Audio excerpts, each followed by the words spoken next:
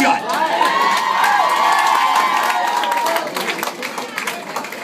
Why would I ever tell a bricklayer how to lay bricks if I ain't never held a trowel in my hand? Why would I tell a bus driver how to drive a bus if I ain't never drove something that long? Who am I to think I can tell somebody that ain't never done nothing that I ain't never did? Seriously, honestly. You're gonna tell me how to raise kids and you ain't got it. That lady killed her children. She needs to die. Whoa.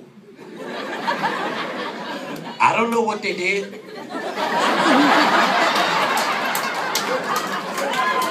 Now you see, if you don't have children, you're like, oh my God, that's wrong. Yeah.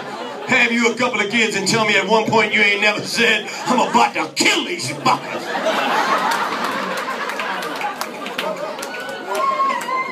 I had a lady in my audience one night scream out to me in the back of the room, which was bad. And she wanted to throw her shit out there. I don't need to have kids to know how to raise them. I have a master's in child psychology. I said, fucking really? Really? 3 of them in a tub and 1 takes a shit. What chapter was that in?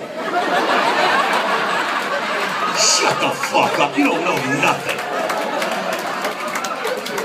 Me and my wife sitting in the living room relaxing, you know what I mean? Here come that oldest little motherfucker, buck-ass naked, 4 bubbles on his ass. They got poo-poo in the tub!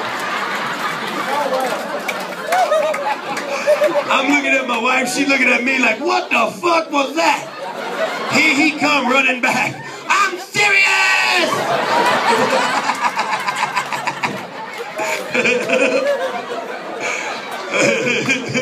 I go in the bathroom and there's the middle child crawling up the back of the fucking tub.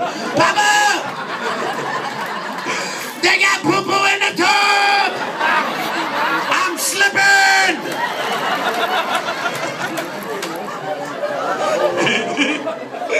And the little one laying in the tub going, it's right there. What's right there?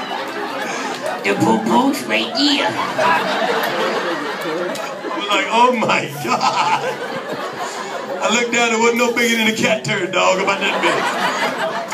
I just kind of scooped it up and said, finish your bath, goddammit.